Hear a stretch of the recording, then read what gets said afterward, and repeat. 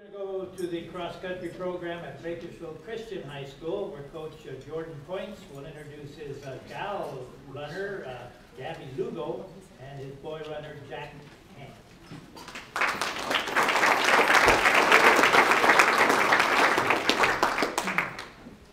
Well, thank you guys for having us. Thank you to the Jockey Club, my athletic director, Blake Vanderschaft, my school, the principal. He's sick today, he can't be here, but thank you to him for everything he's done for us and my program. I'll start with Gabby. Gabby's a junior. Recently, she started cross country her sophomore year, and we've come a long way. I think she's gone from a place where she kind of enjoyed it to a place where she really loves the sport. And running, if you don't run at first, you don't look at it like it's the best thing ever, because people question why you run in the first place. But in that year's time, she's grown into loving the sport and really dedicating her summers to it, her extra time to it, and all these little things that kids, they just want to go out and have fun with their friends and enjoy their teen years, and she's just focused on trying to get better and improving herself, and more importantly, improving her team.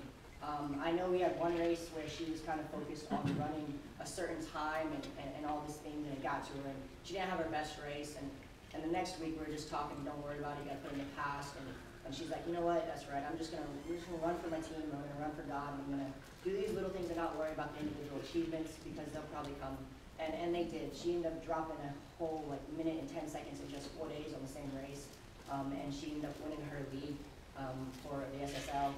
And then the week later, she went to go win the Valley for her Valley for Bakersfield Christian. And she helped our team to the first Valley Championship we've ever had for running, which was really incredible. She's a constant leader without leading.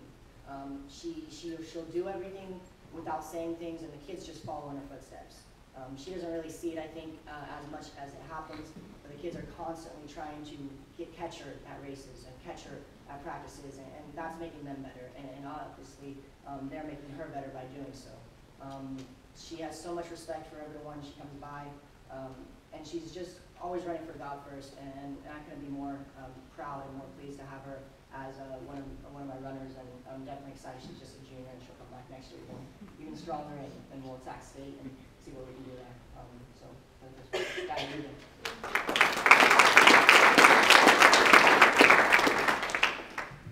Thank you, Jockey Club, for this award, and my coach, I'm very honored. I want to thank our athletic director, Blake, for all the hard work he's done for our program, and my coach for all the time and effort he's invested in our team, and for making running enjoyable.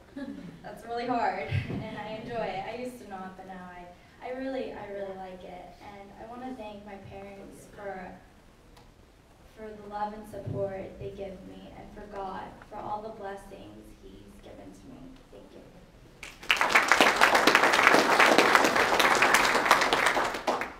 The next athlete, Jack Hand, I met him probably in January, or I think it was December. He came up to me, he's a tennis player, and he came up to me, he's like, well, I'm thinking about running track. And I'm like, okay, cool. And not knowing much about him, I was like, sure. And I think that's great, let's see what we can do. And he comes out his first race in, I want to say, end of February, beginning of March, and he goes and he runs a 53, and he had not really any training in it, and so I'm like, okay, a 53 with no training, this is kind of exciting, let's see what we can do. And the whole season we spent trying to figure out, is he a sprinter, is he a long distance runner, is he a mid distance runner? In his mind, I'm pretty sure he thought he was a sprinter, and sometimes he still thinks he is.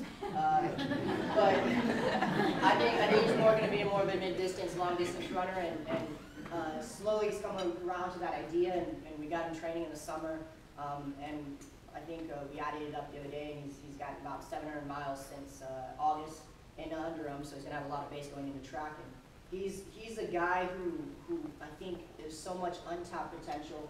And so it's very exciting to see what he can do. This season in cross country, he went from, I don't know, 16, 18 all the way down to 15, 50s, which was a great improvement for first year running. And he ended up finishing 5th in the league, 4th in the league? Yeah, 4th or 5th. Yeah, and he's our first boy who's ever made it to state for our program, which was pretty amazing to see. He's always leading the boys and pushing them harder. He's always wanting to do a little bit extra, and you always hear about the great athletes who want to go above and beyond what you're doing just to get everything in them.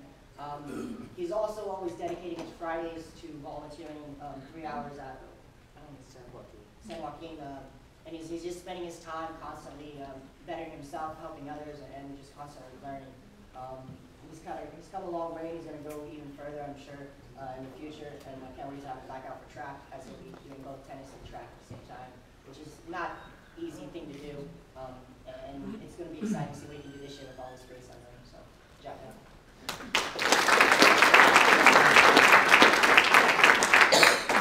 Thank you.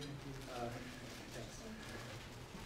I'd like to thank Blake, our athletic director, and the Jockey Club for hosting this event. There's a lot of people I would like to thank, but I'd be here all day. So I'll thank the major ones. Of course, my coach, Jordan, he has, man, I bother him all the time. I text him, talk to him, ask him questions about everything. I get really paranoid about what exactly to do, and he always has the answer, and if he doesn't, then we'll figure something out. And also I'd like to thank my parents. My dad is here filming me. But yeah, without their support, I couldn't do it, which is running and tennis.